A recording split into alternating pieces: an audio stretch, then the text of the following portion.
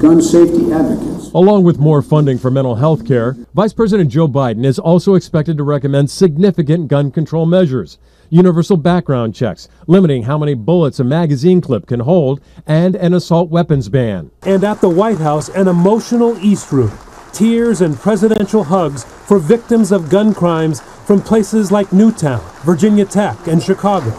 President Obama unusually passionate and appearing concerned that momentum for gun reform has stalled on Capitol Hill. Shame on us if we've forgotten. I haven't forgotten those kids. The president promising to keep the pressure on Congress to pass an assault weapons ban, even though it looks doomed at this point. Families that know unspeakable grief summon the courage to petition their elected leaders. Not just to honor the memory of their children, but to protect the lives of all of our children.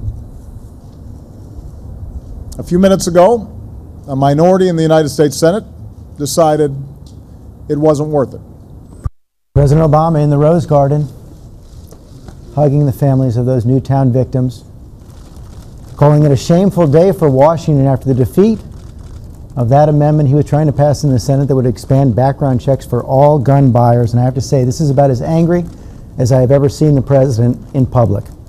He said that those lobbying against his amendment willfully lied, said they were spreading untruths, said that the senators who voted against that he talked to could not come up with coherent arguments, could not offer a good reason to vote against this. And he also promised to continue the fight. You also see him embracing Gabby Giffords there, also a victim of gun violence, the former congresswoman. He said that those who support his efforts are going to have to be as passionate, organized, and vocal as those who are against him, those in the gun lobby. And he promised that the fight will go on. That is the president. While he was speaking, we should say that his call for an assault weapons ban was defeated as he began to speak by a far wider margin. So the president's major initiatives that he's called for after Newtown 4 months ago have been defeated in the Senate, but he promises that the fight